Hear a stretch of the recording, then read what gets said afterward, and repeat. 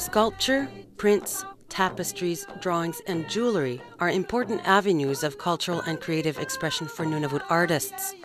At the same time, art is an industry capable of generating massive sustainable employment. Many people feel that promoting and selling Inuit art on the world stage is going largely untapped. Peter Wilson and Jackie Manniapik run the Qiniq Center for Arts and Crafts in Qiniq. They also act as the community service providers of Broadband. They know the great impact Broadband can have for promoting Nunavut arts.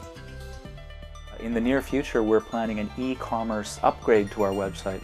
Presently, when people go to our website, they can get a lot of information about the Qiniq Center, but it's still a little awkward for people who want to buy things right away. They have to email us or phone us.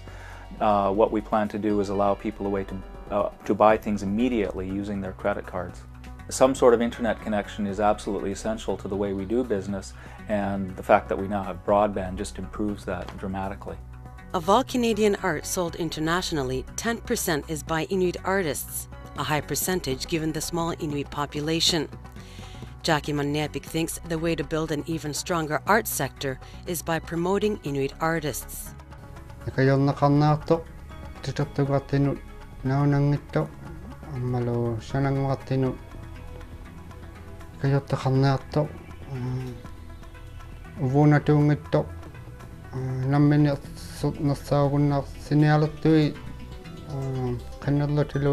Nunavut